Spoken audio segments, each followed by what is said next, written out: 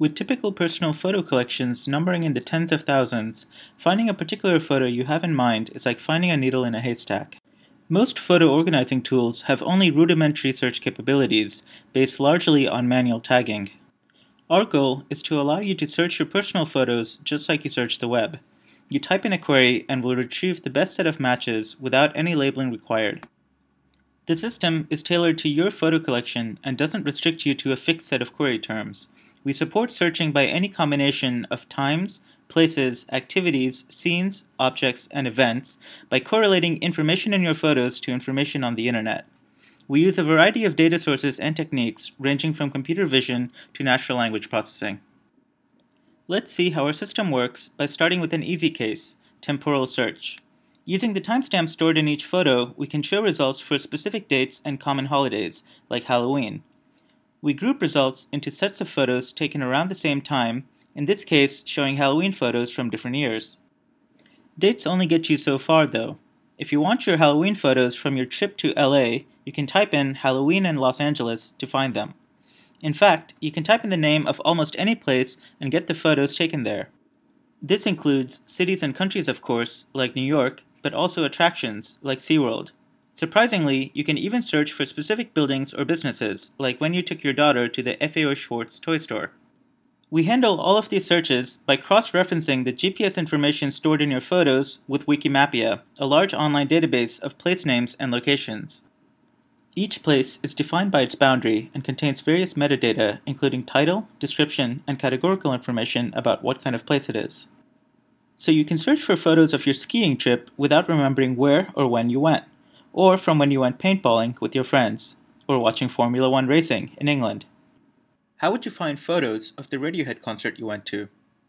Well, the photo itself can tell us through its stored metadata. The timestamp tells us the date of the show, and the GPS coordinates tell us the venue.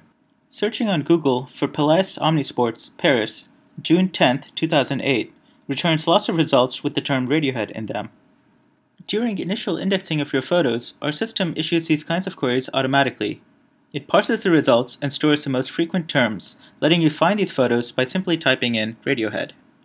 In fact, this works for all sorts of events, from Conan O'Brien's comedy tour to the Patriots vs. Steelers football game, or the Burning Man festival.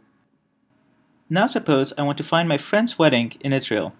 Searching for Israel returns too many photos, and even narrowing to the year doesn't help much. Wouldn't it be great to be able to search for wedding in Israel directly, like this? Our system allows you to do this by training a visual classifier for weddings, and this works quite well, because wedding photos tend to be visually distinctive.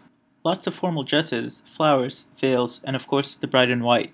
And because we automatically group photos into sets, the classifier needs to fire on only a few of these photos to find the rest of them. But weddings are just the tip of the iceberg, of course. What about those whales you saw last year, or the air show? For some of these, we used ImageNet, a large database of images organized into a hierarchy to pre-train visual classifiers. But we can handle much more general queries by using Google Image Search. We issue user queries on Google and download their top results in real time. We then extract features, train a visual classifier, run it on your photos, and return the top matches. As you just saw, the entire process takes less time than this explanation did. Google Images also lets us find specific instances of things, such as paintings, by matching SIF features on the fly. Finally, our system even helps you come up with search terms by showing you autocomplete suggestions as you type.